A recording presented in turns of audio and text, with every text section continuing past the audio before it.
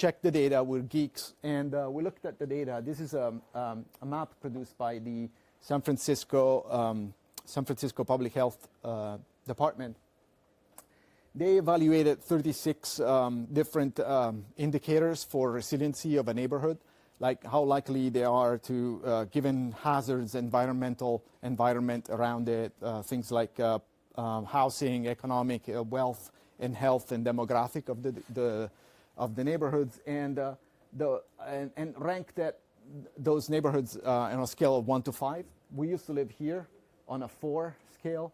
We now live here on a 2 scale out of 5. So much lower possibility, much lower resiliency for the neighborhood itself. It's a more vulnerable place, and so the comfort that we used to have in the other place went away, and we needed to make a plan. My wife said, I have a plan. I know what I'm going to do. We need to know our neighborhood better. We need to improve the quality of the data, the information that we have. And because otherwise we're going to get screwed. We're going to be the ones that we need help instead of being the ones helping others.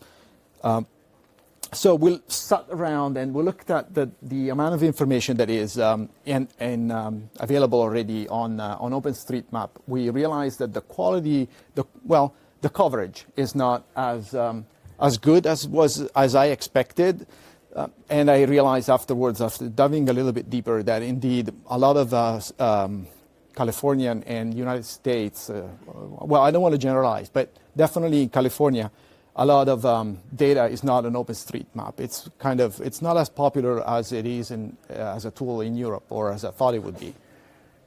But so we looked at OpenStreetMap, and we thought, okay, so most of the features are in there. We just have a quantity problem, but we also we started talking to other NERTs, and we realized that other groups they were doing the same thing. They were looking around and trying to build maps. And they were using all sorts of different tools. As you can imagine, OpenStreetMap was not one of those. They were working on Google Maps, and they were adding features with points and dots. They were using companions with like printing a map from any source, or just buying a map from even the one from the tourist board. And they were adding features manually on top. But what happened is, over time, these maps were becoming obsolete. They were not maintained, and the new people would move to another neighborhood, and they would change. So all of the information was lost. So we started talking to people and pushing for using OpenStreetMap as a standardized tool for data entry, at least for the data entry. We had a little bit of resistance because given the OpenStreetMap works fantastic for data entry. It's got its own review system. Its publication system is very fast. But the applications, like mobile applications, they're not super friendly for, especially if you give it to someone who's not a computer person or a mapper. They just volunteers, then they need to add one piece of information. But and we also noticed some things like features that were not properly tagged. Like this is a police and a combination of a call box. You may have seen them in other parts of the world too, and they're also in New York. And there's an interesting story. This one didn't have a key in OpenStreetMap, and I proposed one, and there was an interesting conversation on the tagging mailing list about this, because it's most parts of the world, these are obsolete. These are not considered useful, because you can call if there is a fire, you can give a very good you can use your phone to make a call.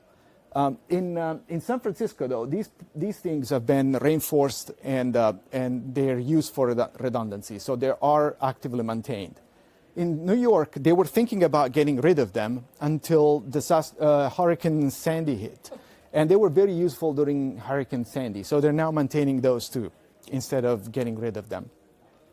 So we had to fix well, we had to fix. We had to add that feature to OpenStreetMap. It was missing for our city.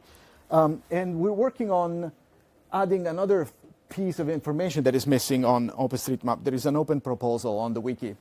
We can talk about this if afterwards. These are buildings that are called soft story buildings. These are buildings where usually the bottom floor is more flexible than the top ones, or at least there is one floor that is more flexible than the rest of the structure. And these are most likely to collapse. After '89, San Francisco did a census of the buildings in the city, and there are 13,000 of them. 13,000. They're being fixed one after another, but there's still many of them that are not done. And the program should be done by 2020. Oh, one interesting thing. Notice something that I would have never thought about, even though I'm an architect by trade. But bricks shoot out once there is an earthquake. So one thing that they teach you at NERT training is to be aware when the ground starts moving, go away from anything that looks like a brick, because it will be projected outside. Get out of the way. So we started working with the NERT. You can see they carry these vests.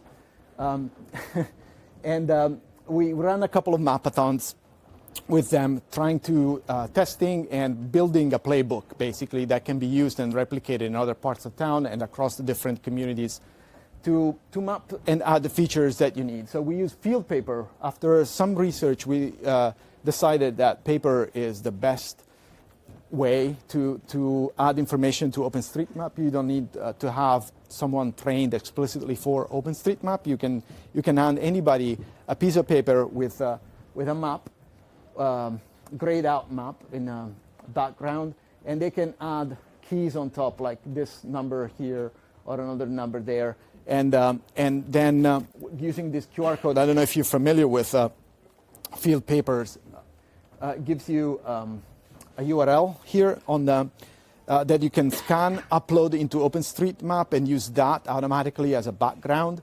And then you can geolocate very easily the new information that you collected on the field with pen and paper. And this is a picture from December, so very recent.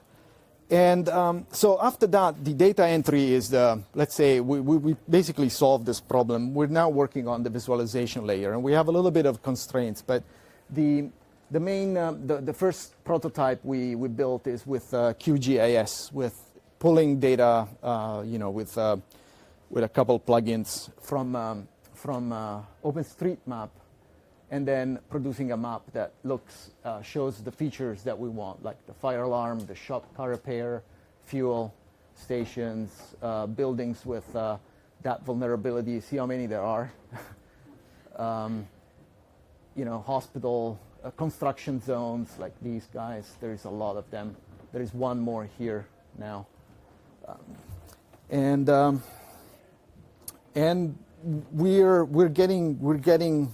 we're expanding. We had in September, September 2017, but also last year, we had heat waves in San Francisco, something really unheard of. Well, the heat wave in San Francisco is not the same heat wave that we have in Europe. I realize it's 38 degrees Celsius is considered a heat wave in San Francisco. And in fact, actually, 3 people died during those couple of days in September. But in any case, heat waves and change in climate in general are becoming an issue. And in fact, they're as much of an issue that the San Francisco Public Health Department also has done some work and some research to evaluate how the impact of a heat wave on the community. And they built this map where they identify the places where there is more likelihood of having issues in case the temperatures go a little higher.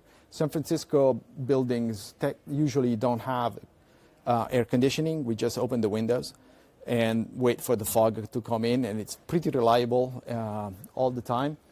But there have been cases, especially in 2017, less so last year, that things happen. So, but what happens is the resiliency is not just earthquakes. That's what we realize. It's not just that you need to prepare for a quake.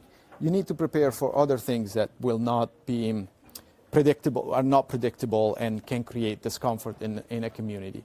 And what this means is that we can map, we can use census information to identify the neighborhoods, the areas where people are more likely to suffer from heat. And on a map, we can also add information about what are they called? Cooling centers.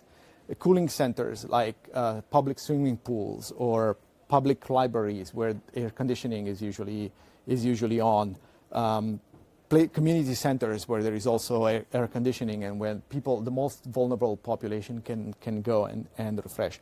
Or, during the extreme cold weather that hit the East Coast recently, it's the same kind of principle. If you have a map and you know the resources that you have, you can definitely prepare and be ready to respond in case of emergency of any kind hits.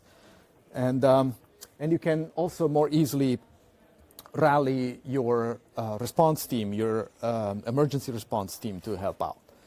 So what's next? Definitely on the San Francisco area, we need more data. We need more data entered into OpenStreetMap because the coverage is not that great. And some neighborhoods are better than others, but definitely we need more. But I consider this kind of a solved problem. We basically have now a playbook for running mapathons. We can easily replicate and train trainers so that we can have a consistent production of good data and therefore good information for earthquake response specifically. We're still working and we need a better way of running the maps, visualizing the maps. And this is a harder problem to solve. I still haven't cracked it. The QGIS is fine, but you need someone trained in order to really produce a map and print a nice booklet every 3 months or 6 months. Maps, the moment they're printed, they're old. So, but you still need to have something on paper because in emergency you will lose internet access. That's the assumption. So we have a hard constraint here, because we really don't want to run our custom server. So we would really like to have something lightweight that runs and pulls information live quickly from OpenStreetMap, builds the map with the skin and the way we want it to be presented, and prints a booklet. We're still working on that. If anybody is interested into this, we can talk about it, and I'd be happy to have more volunteers joining. And then we want to be expanding this to other areas too. We would like to see other communities think about response, not just emergency response, but emergency preparedness.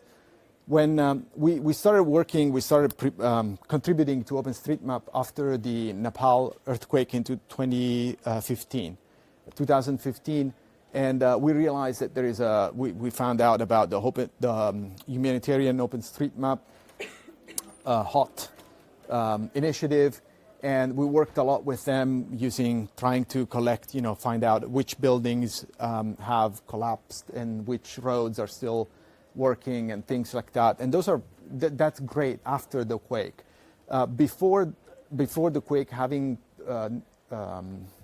knowledge of your neighborhood and knowing which buildings are more likely to collapse, that will help you if you survive. If you're completely able, then you can go and check those buildings first. And sometimes arriving fast is crucial to save someone's life. And at the same time, if you know, and it's very predictable that there is a heat wave or a cold snap coming in, then you know which buildings you're going to have to go and check whether they need something, like they need shelter, they need help. So this is also something that we're more than happy to go and talk to a meetup or start organizing help you organize other local groups the way we've been doing things in San Francisco. And with that, I think these are my contacts. This is my shameless plug for the sponsor. This is me, and this is my wife. And Michael is helping us, is one of our volunteers. The slides are also on FOSDEM.org on the website. The same place where you give feedback, you can download the slides. And thank you.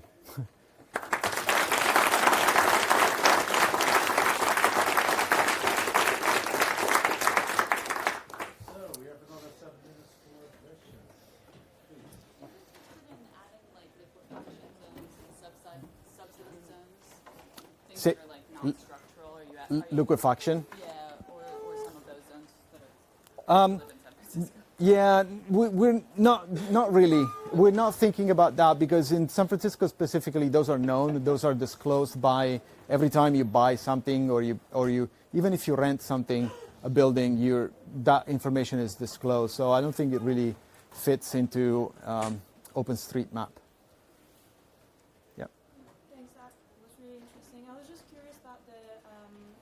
Format, so the input you seem to have great things and got inspired, but in addition to print, why not also have something like a mobile app?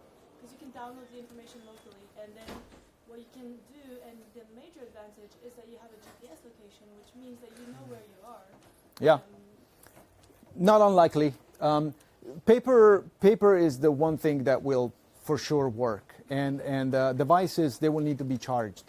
So in the 72 hours website, they will tell you that, yes, you need to carry a lot of batteries, and you need to stuff batteries and solar panels and all of that into your carry-on bag.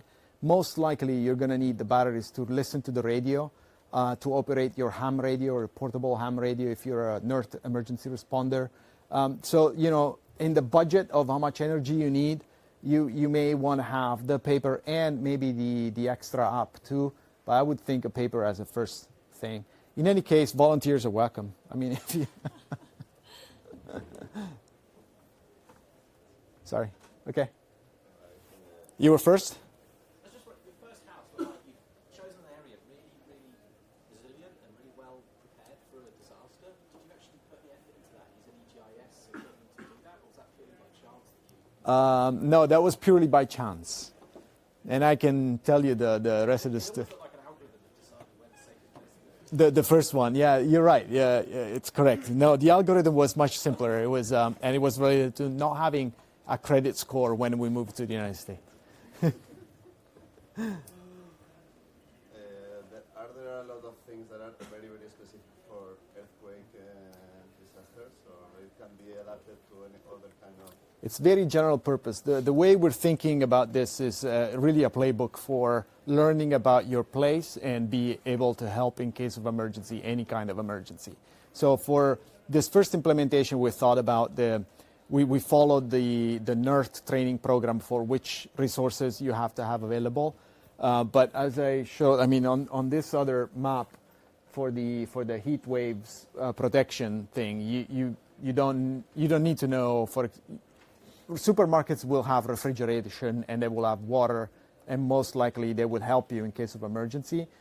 In case it's too hot outside, they will probably donate to an organization if you set it up that way. Like NERT, they can go to a tool shop and ask for tools to help save someone from under a building or something like that. Yep. Maybe also think about like flooding and tsunami, for example. Yeah. You have a different angle on yeah. what is useful and important. Right. Absolutely. Yeah. You just have to think about the features that you want to represent and then select those. Do you cooperate with other communities in other areas which are disaster sensitive? Do you have the same needs and maybe also OSM enthusiasts? We haven't started officially, but we're more than open to do that. We noticed that there are other resiliency efforts, even at UN and other organizations. They have these efforts going on, so it's not an isolated thing. Yeah.